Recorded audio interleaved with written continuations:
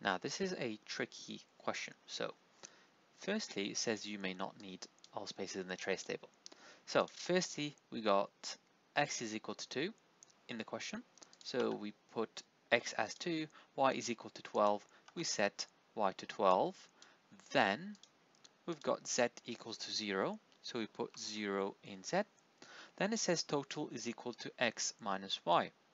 So total equals x minus y. X is 2 minus 12. That will give us minus 10. Not 10, but minus 10. Then it says while total is greater than y.